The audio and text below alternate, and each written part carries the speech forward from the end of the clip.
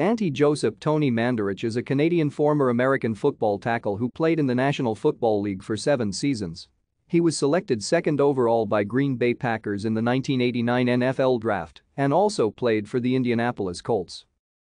Referred to as the best offensive line prospect ever, Mandarich was highly touted during his collegiate career at Michigan State, leading to him being selected in the top 5 of his draft class alongside future Pro Football Hall of Fame players Troy Aikman, Barry Sanders, Derek Thomas, and Deion Sanders. Mandarich was unable to live up to expectations, however, and was released following 4 seasons with the team. After 5 years away from football, he returned with the Colts, where he spent his last 3 seasons. He is the only top 5 pick in his draft class not inducted to the Pro Football Hall of Fame. Mandarich was born and raised in Oakville, Ontario, Canada, the son of Croatian immigrants. After his older brother John received a scholarship to play football at Kent State University in Kent, Ohio, John convinced his parents to allow Tony to play his senior year of high school football at Theodore Roosevelt High School in Kent to improve his chances of receiving a scholarship. Thank you for watching.